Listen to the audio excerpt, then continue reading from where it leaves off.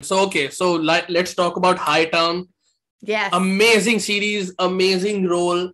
How did your role come up, and what was the audition procedure like for you? Yeah, so I got the audition through my team, my reps. Okay. And at first I was like, a stripper role, me? Like I've gotten close on booking like a stripper role, like a really awesome stripper role in the past. Like And that too coming from an Asian community. You cannot say that to your parents that I'm playing a stripper. Ayush, I blocked my mom on social media a few months ago so I could protect her and so she wouldn't see so she wouldn't have to see what she sees from me at her daughter in Hightown.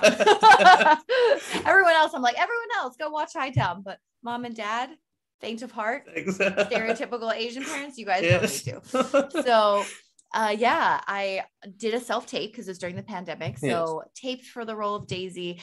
And I was just like, I don't know if I can play a stripper. So I was like, let me just have fun with it, which I think is the right mindset when it comes to approaching roles and auditioning. Is just like, let me see how much fun I can have with this. So I had a lot of fun with the role. Then I find out shortly after that I'm doing a chemistry read with the legendary Luis Guzman. Yes. So then now I'm in this Zoom with like the showrunner, the producers, the director of the first episode of the season, and then reading with Luis. And like, you know, they were looking for that chemistry because I play his girlfriend on the show. And I don't know, like it got a little steamy.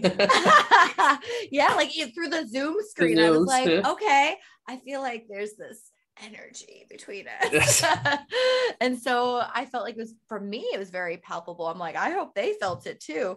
I think the showrunner, Rebecca, was like, whew, that got hot. I'm like, you felt it too? Whew. So that was the final step of me booking Daisy. And so when I found out, I was ecstatic. I was really excited to sink my teeth into like such a well-written, dynamic, fiercely flawed role. So season 2, started in October.